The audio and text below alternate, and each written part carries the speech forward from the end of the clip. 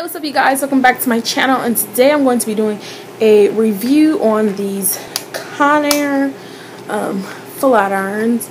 It is about I want to say a 2-inch barrel. It has an off and on button, and I think it goes up to 400 degrees or 350. Honestly, didn't say on the package that it came with, like anywhere.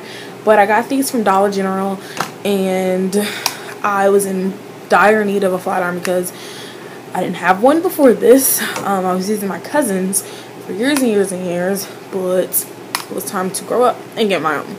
And that's exactly what I did. These flat irons have a ceramic plate, and it's pretty much a standard Conair flat iron.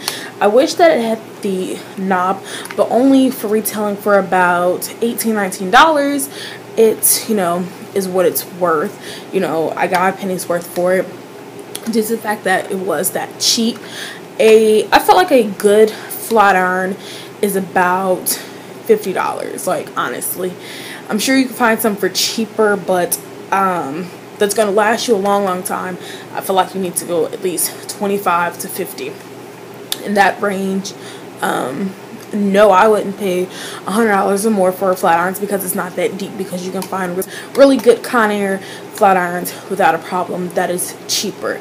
So that's my take on buying expensive and high-end to low-end flat irons. Also, these flat irons do straighten very well. They straighten my natural hair and, well, my relaxed hair and my weave really good. Like, it gives a nice glow to it, as you guys can see on the camera. It didn't cost me an arm and a leg, which I really liked, but the quality of the product once you're finished straightening your hair is just like a $100 plus flat iron. So that's what I like. I don't have any other things to say about this flat iron. I bought it at Dollar General, if you wanted to know, and this is the only one that I've seen with this particular color. I'm sure there's more, and I have never seen a Conair in Dollar General before, so I guess this is like a new thing.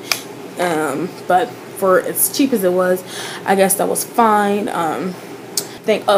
And this is not a swivel cord. I wish it was, but like I said, being as cheap as it was, you would not get that type of quality. Those are in more of the 25 and up range with the swivel cord. That is the flat iron. I know this is a quick video, but I wanted to come on here and review it because I have been using it for about 3 weeks now, and I really do like it. So that's that.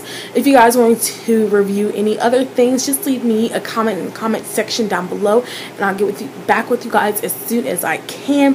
Thank you guys so much for watching, and I'll see you in the next one. Bye guys.